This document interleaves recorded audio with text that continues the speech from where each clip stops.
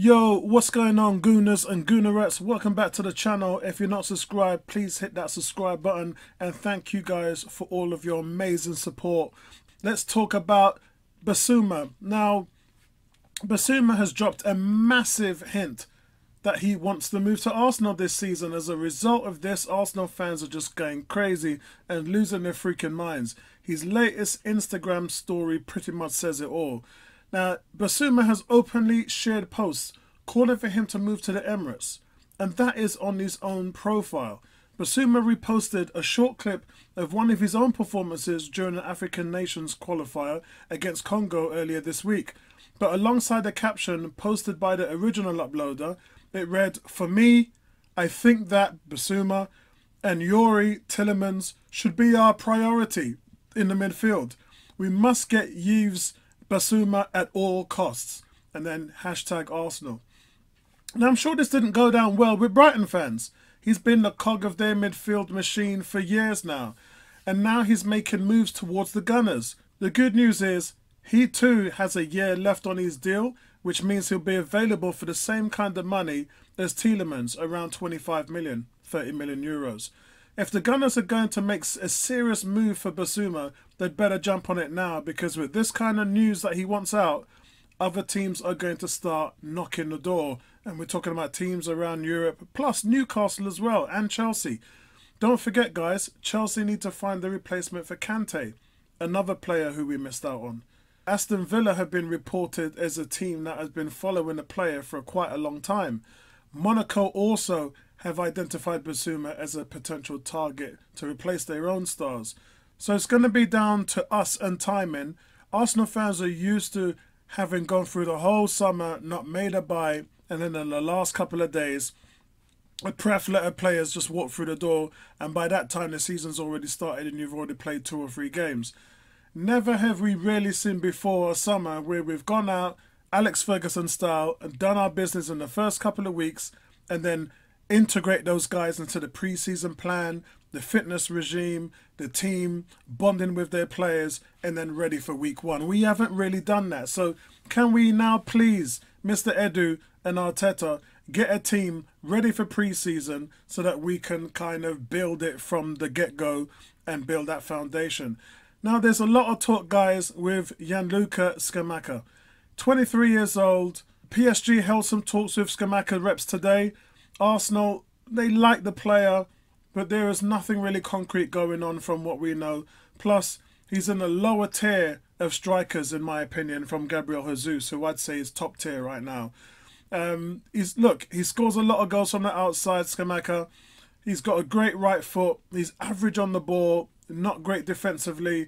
So there's ways how I guess you can kind of bring him in and kind of sort of develop the player as a 23-year-old. But by no means is this guy going to be the money that they're going to be asking for him. And that's kind of where I start to draw the line. Good news on William Saliba. He's made his stance that he wants to come back to Arsenal. And his words are, "I belong to Arsenal. I still have 2 years left. I will be back with Arsenal. I've played 0 matches and I still want to show them my true face. I have the chance to play for these fans. This is a great club, but it doesn't depend on me." So when he says it doesn't depend on me, that's realistically down to the front office and the manager. They are the ones that are going to have to show the love, which they've never really showed the player before over the last 2 years. And look, man, I know he was probably promised a lot of things from the people who brought him in here, which was Raul Sanelli and Sev Mislintat. But the new set of managers that he's had around has not really kind of integrated him. They've gone out and bought their own centre-backs in Ben White and Gabriel. So I really do kind of agree with William Saliba. He's like, I'm here. You guys can see what I can do now. So now play me. Let me show you what I can do. And Arteta's always put players in the team that have done a job for him, regardless of how much games they've played or whether he likes them or not. He's always kind of favoured, and we know that from Nketiah, we know that from El Nene, we've known that from quite a few players now, that he will play you if you'll do a job for him.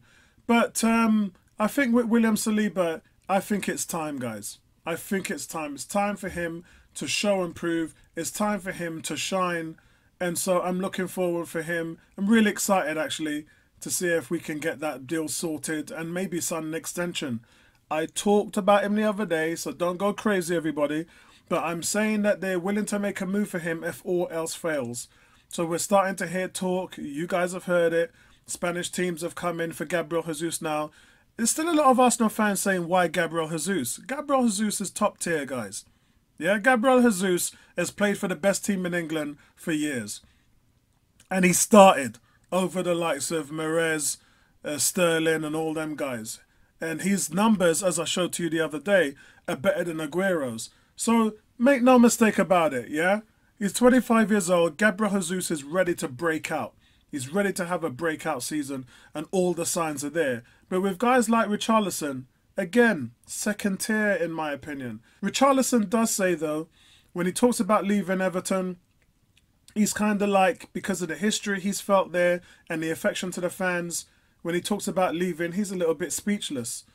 But I think for that, I really don't know, guys. I'm still not a fan of it. But what it does show you guys is this, is that when Arsenal are going after top tier players who want to play in the Champions League, the availability of those players isn't going to be what you think it is. I know as Arsenal fans, we always think the best of our team, but there's guys out there that, especially in their prime, 25, 26, that have a last chance to play for a contract for a team in the Champions League. So Arsenal doesn't look as lucrative.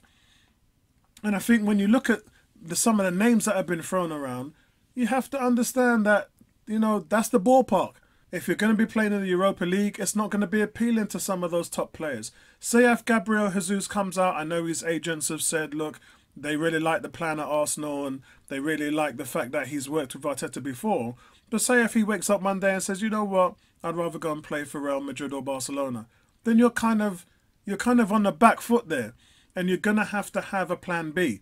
Remember when we went for Vlahovic and Alexander Isak in January and that didn't work out? Arsenal kind of really never had a plan B.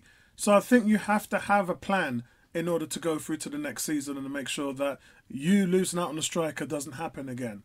But I have to say that Man City have come out today. You know, there's been a lot of talk for Bukayo Saka. Even Theo Walcott came out today and sent Saka a message and said, if you go to a big team, you ain't going to play every week. And I think a lot of people know that. With Saka, he's a big fish in a small pond at Arsenal. If he goes to a title-winning team like Manchester City, he'll be a small fish in a big pond. And then he won't be as favoured by the fans. He won't play as much games. But Manchester City came out today and distanced themselves from the reports that they are considering a move for Bukayo Saka. So take that as you will, guys. But for me, Saka loves Arsenal. He's always talked about that in his interviews and reports. And when he did sign a contract, he said how much he loves this team. So it's just an extension. If we can get Saliba and Saka to sign long-term deals, then I think that we're set. I really do. So, guys, Arsenal's pre-season, it starts very soon in a month's time, where the first team will take on FC Nuremberg as part of their pre-season training at the Adidas headquarters in Germany. The match is going to be at the 50,000 capacity Max Morlock Stadium on Friday the 8th of July. That's a 4:30 kickoff. Tickets for that fixture will be purchased from the Nuremberg website from 11 AM on Monday, June the 20th, and also on Arsenal's website as well. But our pre-season schedule also sees the return of the Emirates Cup. So everything is moving as a plan. Everything's moving towards pre-season now. As I said, there's less than a month left now as they don't get much of a break. And then it's football back again. So we'll be able to pick it up from there. But I'll catch up with you guys on the next transfer update. Peace out, guys. Speak to you soon, man.